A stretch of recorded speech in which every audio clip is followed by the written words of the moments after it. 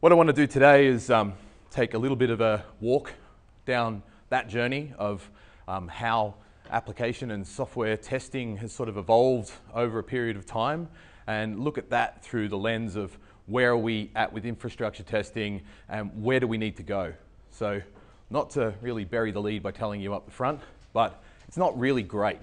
There's not a lot in that space. But I think that part of what I want to start the conversation with today is how can we use the past to look at the future, and how can we then start to actually take some of those patterns and reuse them and look at what contexts have changed to enable us to be able to deliver that. I was really lucky. I was one of the first, I think I was the first year that actually got to learn Java. So it was a big shift in the university at that time. They took I think it was a Didle and Didle C++ book, and they transcoded it to Java, and then they shipped it all to us. So it didn't really work because not all of it matched. And more importantly, our lecturers who had been experienced in teaching C++ for a long period of time were about 3 pages ahead of us in the book. So often what would end up happening was me and the tutors that we were running in some of our labs would, who were like the senior, the fourth year students, would run into a weird problem that we couldn't answer, and we'd actually have to dig into it and work through. And it was great fun. It was all this exploratory new stuff. But nowhere in that book anywhere, and I don't have it, so if you've got it, don't call me on it, but I would guess nowhere in that book did it talk about testing. And no way did it talk about automation testing. So this is only 20 years ago. Some people have been in the industry twice as long as that, and we weren't talking about testing.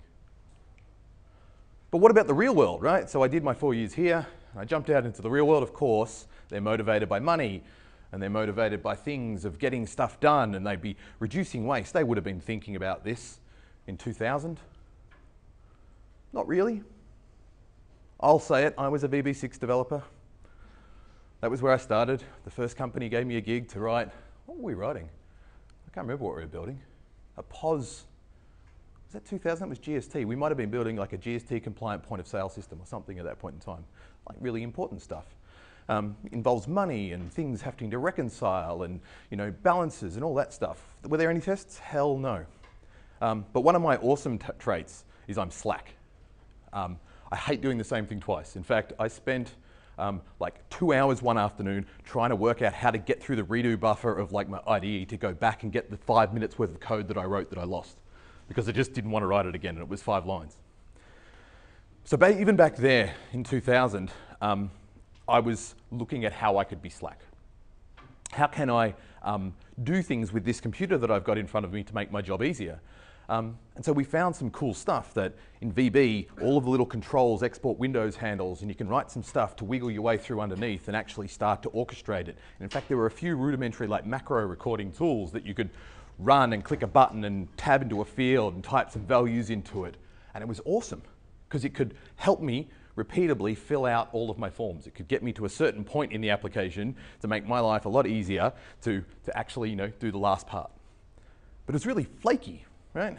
I go in and I rename that control from Flexbox 1 to control login, and all of my automation breaks. But it wasn't even testing. It was just the automation to get me to the point where I was then able to actually type the values in and go and check and go somewhere else and actually find out where it was. And it wasn't short-term repeatable, and by no way was there any level of repeatable CI involved. I don't even think we were probably using some version of source control, but it may very well have been copy it to the network drive over there.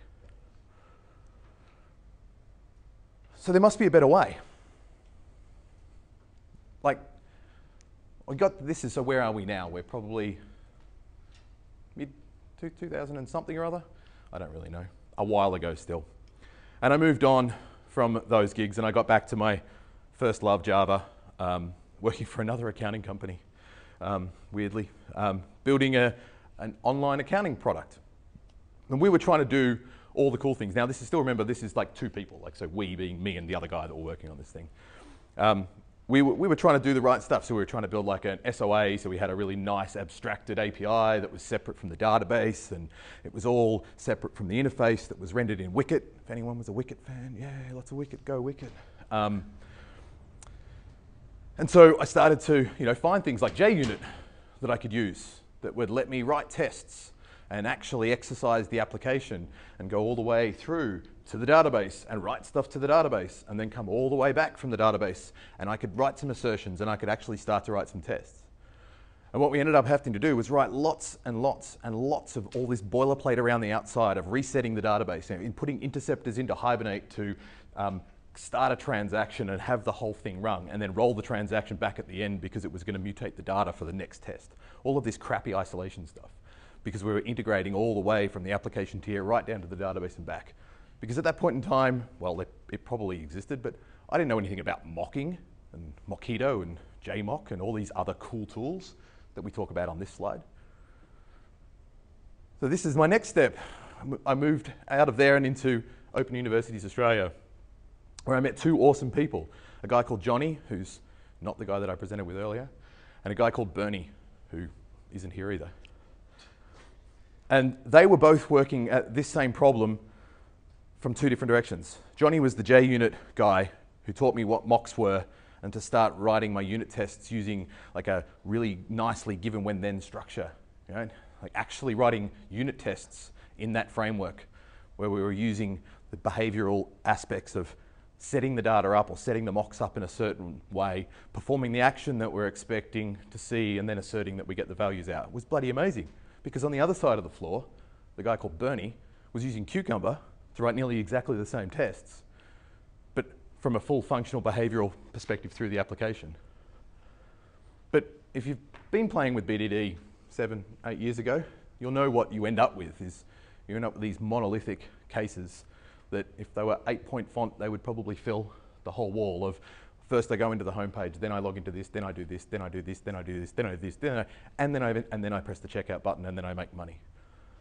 So we've evolved over time as a capability. We've gone from the rudimentary where there was like absolutely no testing at all, through to the point where we've got so advanced tools, well, they're not really that advanced, but very advanced tools that basically let us tie ourselves up in knots. So why do we do this? What motivates us to actually write the automated tests? Like, I'm sure there's a whole generation of current developers that do it because we're supposed to. But do we tap back into what the actual true motivation behind this is? So there's the confidence of the now. So the thing I just wrote will work. Yeah, that's really cool. But I think the real power in having a good test framework and a good set of test coverage is it's the success of the future. Everybody knows if you walk into an application, so we do a lot of work working with lots of different companies, you walk into a lot of places, and if there's no test framework on their toolkit, like what confidence have you got that you can make any change? What confidence does anyone have that actually what's there is what should work? The key value for the automation testing is it helps us ensure that we know that the system did work and continues to work in the way we expect it to going forward, no matter what other stresses and strains and pushes that we put on that. So what do we test though? Any idea why it's a cake? For layers? Yeah, right. So all of our systems are made up of discrete layers. And back when I was writing my first set of JUnit tests, what I didn't realize is that I was testing through about 5 layers. I was testing that my code rendered the right value, then passed that value to Hibernate, and it generated the right SQL, and it went into the database, and the database committed the transaction in the right way, and then the group by statement came back and correlated the data back up, blah, blah, blah, blah, blah. And we know why it's really slow.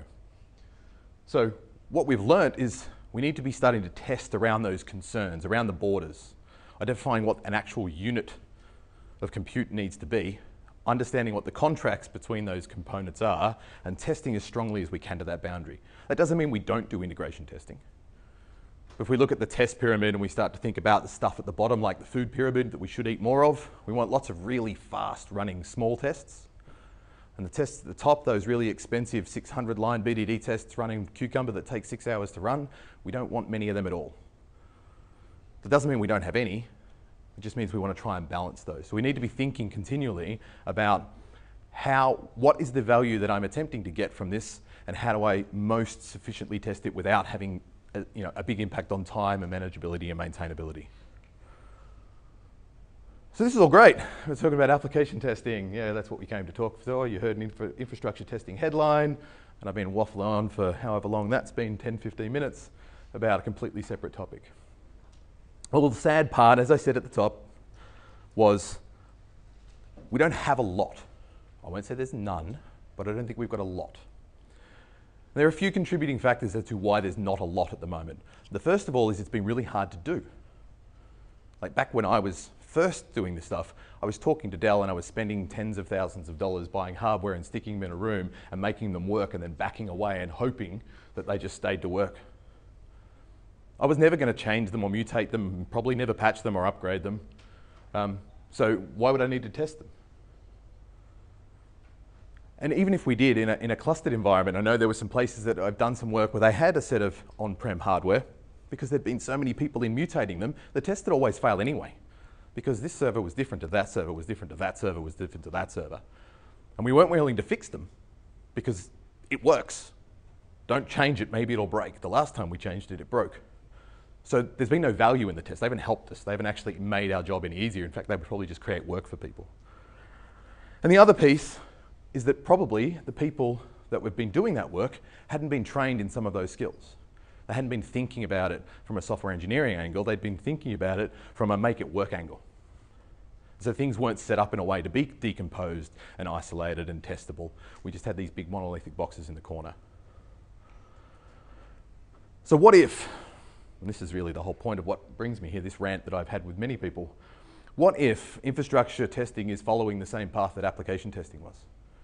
What if we're at a point somewhere back on that 22-year timeline that I came along, from an infrastructure testing perspective, what can we look at, what can we recognize, and what can we move forward on? Just because I have to, because I'm a big Wardley fan at the moment. If anyone doesn't know who Simon Wardley is, go and look him up. Awesome stuff, Wardley mapping around strategy, cool stuff. Lots of things to take away, but the key thing that he talks about is the fact that all systems move towards commodity. Be that electricity, be that phones, be that software testing. It starts off down here in the Genesis space. This might even have a pointer thing, but anyway, where it's different and confusing. Everybody's doing it in their own way. It starts to move into a little bit more reproducibility where it becomes custom built. But it's leading edge, right? It's this bleeding edge stuff. It's only what the innovators, it's only what REA are doing.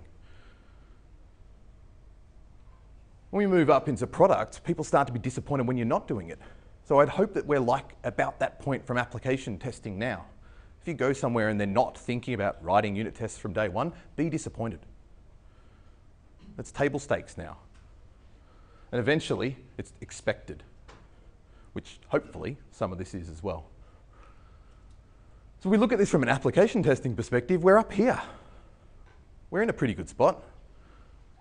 Unit test frameworks across a whole range of tools are super mature. I picked up like all of the JavaScript testing frameworks the other week, and they're awesome. They just work out of the box. There's none of this like pulling a value out of something and sticking it into there and making this work and wiring it together like it used to be. But still, the practices aren't. So it would be great to say everybody is always writing automated unit tests, but they're not. In fact, my boxes probably should stretch back a bit further. They're probably more down here in the custom-built space for a good proportion of places. But it differs radically to where we are for infrastructure testing. You have to have the application to test the infrastructure. How do you test the infrastructure without the application? Maybe we can, right? So I think that's the piece, right? We're evolving. As we're evolving along this line, we're going from where we had to build this entire thing as a monolith and make the entire thing work and put it in front of a human being and make them click from start to finish through to validate it, right down to I can now run 450 3-millisecond unit tests on my application and have a high level of confidence that all of the key functions work. Like, that didn't happen overnight. It happened at a period of time as we moved from one extreme to the other. It changed by the evolution of the tools that we put in place, and we actually had to change the frameworks that we built the tools with to be testable. So there's a tool I want to demo today, which is a thing called Inspec, which I think has started to shift this bottom box a little bit further to the right. It started to make it a little bit easier to test the infrastructure on its own. So what should we be testing? When I say infrastructure, this is what I mean. I don't only mean the servers, although that's what I want to try and demo today. But we're writing CloudFormation templates. We're writing Terraform templates. We're writing CI/CD pipelines. Have you seen some of the pipelines we're building? These things are complicated. They encode a large amount of our business's workflow into them. How are we testing that?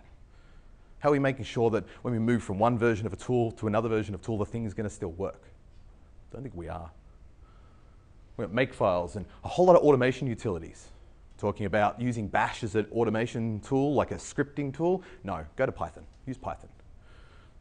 It's much higher level language. It's got all the better functions, and there's already an established set of test frameworks around it. You're going to tell me there are test frameworks for Bash as well. That's okay. I know. And we've got server provisioning scripts and we've got server configuration scripts. But this is the mantra we should follow, right? If it's code, we should be testing it. I should say it like Arnie. If it's code, we should test it. Yeah, that would be good. It's my Predator reference. There you go. Have I got no more? Okay, so just to reiterate this point that's really important. I don't have all the answers. There are no silver bullets. Not all the tools have actually been built yet. But I think that's our opportunity. We get to jump in and build them. And there are a few out there, and there are a lot out there, and there's probably a whole lot of people that will come back and tell me a whole lot of stuff that I haven't seen. So please do. If you've got a whole lot of awesome test tools for infrastructure space, let me know, because that will save my life from building it. I don't want to reinvent the wheel.